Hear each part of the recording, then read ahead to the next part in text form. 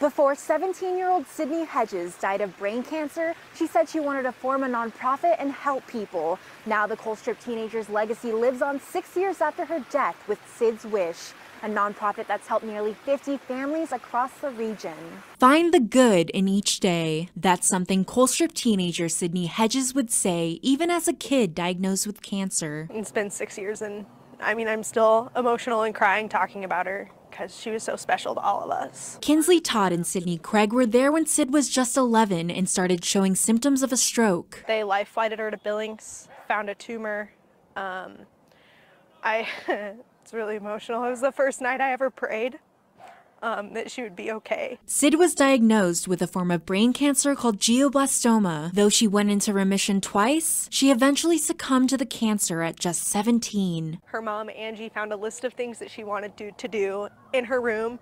And the biggest thing on there was to start a nonprofit to continue helping people. And that's exactly what Angie did. She formed Sid's Wish in 2018, and the nonprofit has helped families with children and young adults facing medical challenges ever since. Hey, Maddie, Sid is our guardian angel, huh? We never knew Sid.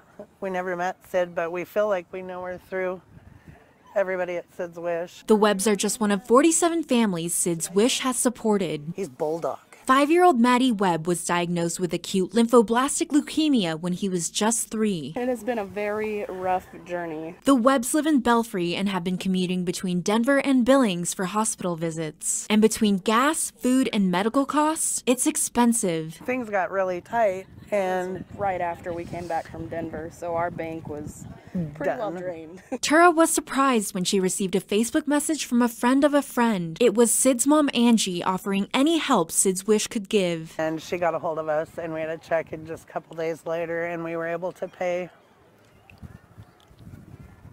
our bills in advance. A check came not once, but twice. One organization finding the good in each day and saving lives along the way. He knows Sid's his angel that watches him from heaven. He knows he's protected. That she protects him and that everything's going to be okay. In Billings, Alina Howder, MTN News.